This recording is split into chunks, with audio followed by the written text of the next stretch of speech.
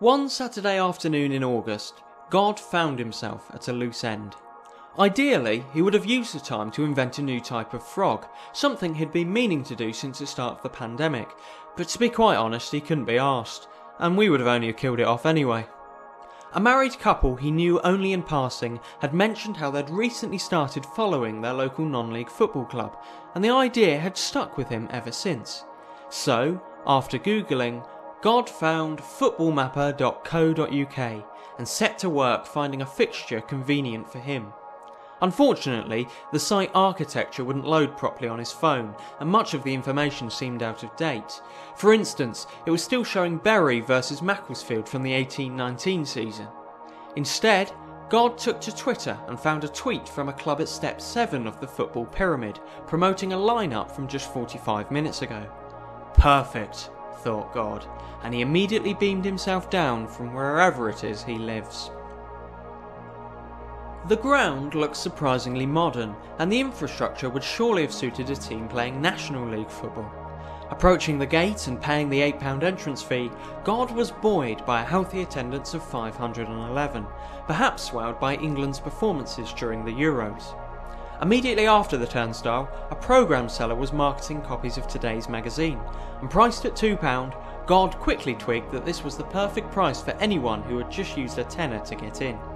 Still, he thought he'd better bring something back for Jesus, even if he wasn't particularly interested in A5 colour adverts for tarmacking firms. With 10 minutes until kick-off, God headed for the clubhouse for some refreshment, although he began to get anxious as he had used the last of his money on his previous purchases. Luckily, looking behind the bar, he saw that they did in fact take card and he wouldn't have to worry. After a short wait, he asked the barmaid for a pint of Madry, remarking that he'd never heard of it until like 6 months ago, and now it was everywhere. What was the deal with that? Admittedly, when he did spend time on Earth, he tended to stick to the Anglosphere, but he seriously doubted it was Madrid's #1 beer. Tasted alright though.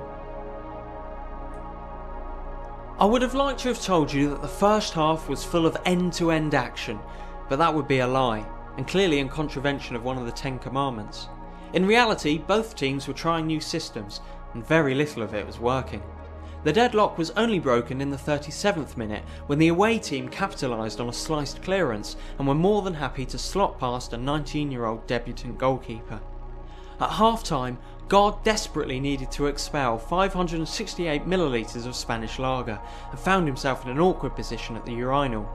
Some old boy who was clearly more engrossed than he was started chewing his ear off, pointing out things like, "Our number 7 has no pace, and their number 5 should have been sent off." God wasn't paying enough attention to have an educated answer, so just said, "Yeah, it is a bit," before making a hasty exit, negating the washing of his hands. The second half couldn't come fast enough, and to its credit, the shots on target started flowing, but the home side needed a penalty in the 71st minute to actually make them count. God, even as someone with a history such as his, thought that the decision was a bit harsh, but concluded that the referee had to balance some earlier decisions. Full time, 1-1. God wasn't in a rush to get back, and wasn't driving, so a second pint of Madry seemed like a good way to cap off the afternoon.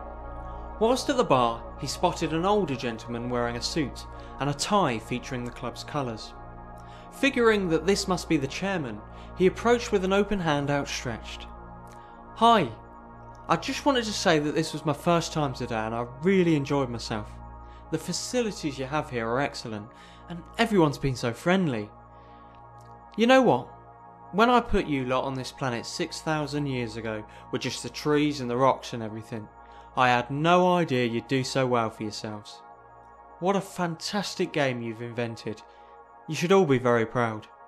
If I can't get the time off next week, I want to wish you all the best for the FA Trophy," said God.